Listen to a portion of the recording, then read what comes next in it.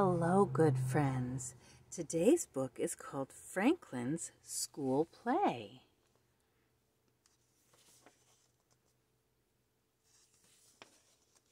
Franklin could count forwards and backwards. He could remember his phone number, his address, and the names of 6 different shapes. But sometimes Franklin was forgetful.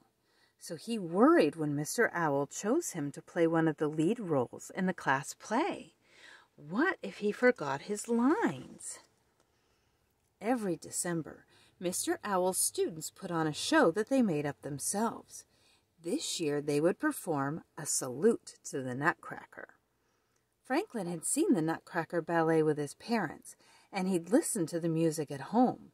He loved the story about a little girl and the toy soldier who comes to life. Franklin had a big part to learn. At home, he said his lines over and over again. "I hope I don't forget what to say," he told his parents. They encouraged him. "If you practice, you'll be fine." Franklin wasn't so sure. The week before the show, there was a flurry of activity in the classroom. Everyone had an important job to do. Goose studied her lines. Beaver practiced her ballet steps. The musicians learned their songs. "Lovely, lovely," said Mr. Owl. Raccoon was in charge of building the sets. His team had already cut, glued, painted, and decorated most of the scenery. Now they were busy trimming the tree. Mr. Owl thought it was spectacular. Bear was the costume designer. He and his friends created wonderful costumes with bits of this and that. When Mr. Owl saw what they had made, he clapped and said, "Delightful!" The cast practiced speaking loudly and clearly. Badger was the stage manager, so she prompted the players when they couldn't remember their lines. "That's great," said Mr. Owl, "but where is Franklin?" Raccoon pointed to the art supply cupboard. Franklin peeked out. "I need a quiet place to learn my lines," he said. "I get to the middle and then I forget." "Let's work on them together," suggested Mr. Owl. By the end of the day, Franklin could say his lines without missing a word. "Bravo," said Mr. Owl. It was the day before the show. The programs were printed and the seats were set up. For the first time, the students would practice on stage. Mr. Owl directed everyone to their places. Rabbit thumped his feet in excitement. "Quiet, please," said Mr. Owl.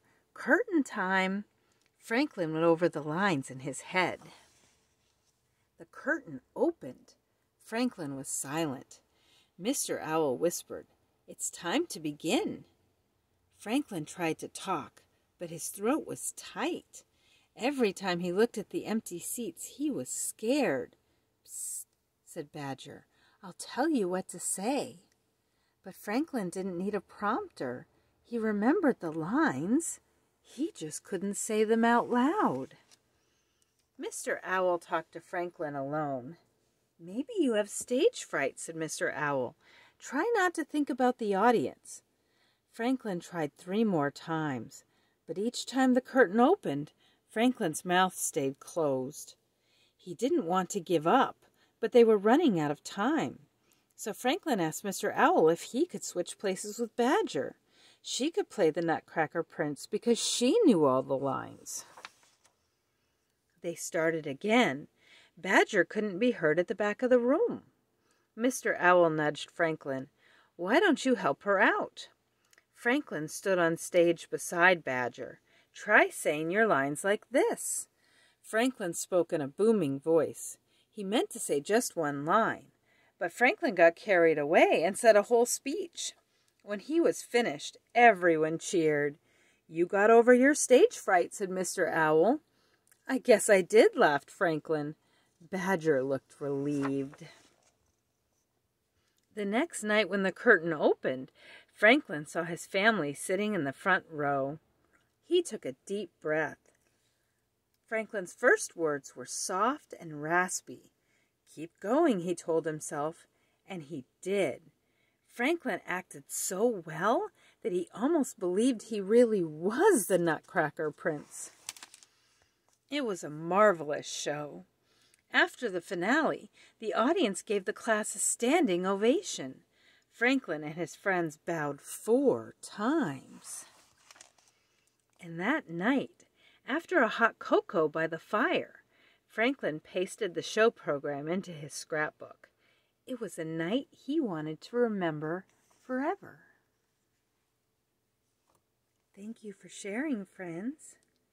See you again.